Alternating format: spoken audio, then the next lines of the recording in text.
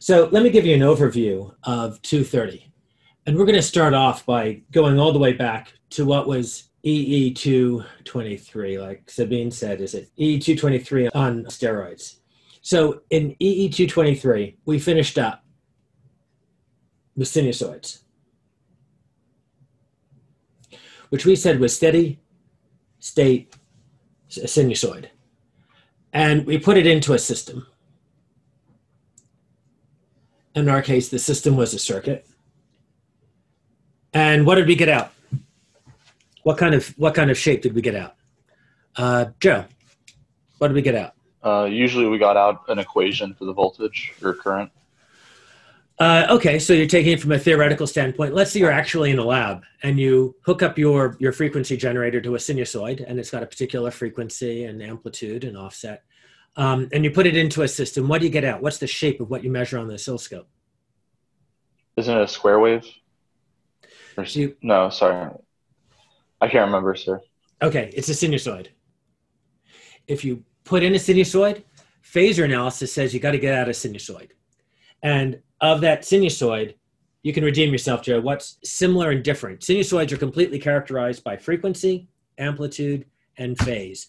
What is the same and what's different in the output sinusoid versus the input sinusoid? And you're on again, Joe. I'm lost. Frequency? I don't know. Frequency. Okay. Phase, frequency, amplitude, and phase. These are the three things. And frequency stays the same. You put in a 2 hertz sine wave, and you do phasor analysis on it. When you replace, you do the j omega analysis, and you get out a sinusoid of that exact same frequency. The only thing that's different is the phase and the amplitude. Remember, you'd get back a phasor that it might look, I'll erase this in a second, but if you have a 6 cosine of 3t plus 45 degrees that goes into your circuit, you'd replace that with a phasor. And then you do your phasor analysis, and what you get out would be maybe 2 at an angle of minus 5 degrees. And then that would map into a 2 cosine of 3t minus 5 degrees. So in other words, your amplitudes change, your phase offset changes, but your frequency stays the same. So that's where we ended up in EE223. And that seemed probably a little bit like magic. We could have derived it from differential equations. Even if you do the derivation, it still seems like magic. And that's where we left it. So that's where we begin this class. And in this class, after you take 230, you'll be able to handle single-sided functions. And by single-sided signals, I mean things that look like this. I'm going to do these in a different color to make it clearer. So that's our input. Here are single-sided signals, things like this. What is that called? Po Chen, Chow. What is that signal called? I don't know. Oh man, you guys are rusty. It's called a unit step or a U of t, either one. Or here's another one. All single-sided, and they're single-sided because to the left, they're all 0. And then at time equals 0, they're suddenly turned on. These kind of signals are really common in controls. And we can take, and we can take any of these signals, put them into a system,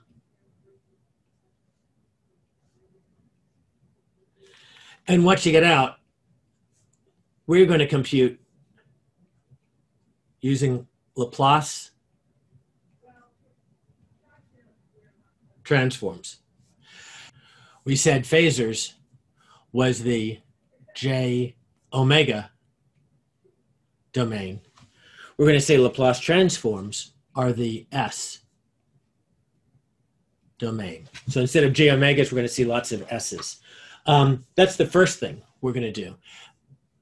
Then we're going to have a test. So this is the first 10 weeks, first third of the class.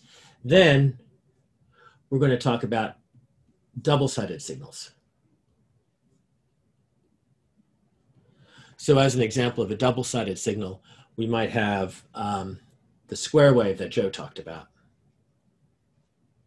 Or something kind of crazy, like you'll be studying this half-wave rectified signal in your electronics class. And so these are all signals that will go into our system and give us some output. And for a double-sided system, we're going to compute it using a Fourier series. And it's called the AI and B sub I domain. Now, the one special thing about it is that they're not just double-sided signals, but they're double-sided periodic signals. And then we'll have a test. That's the next third of the class. So now we've got the last third of the class, and there's really only one other kind of signal that exists, and it's an A periodic signal. And as an example of an aperiodic signal, we might have something that looks like just a lone pulse. You might have something that is speech. Kind of hard to kind of draw, but that might be what speech looks like. And that again goes into our system.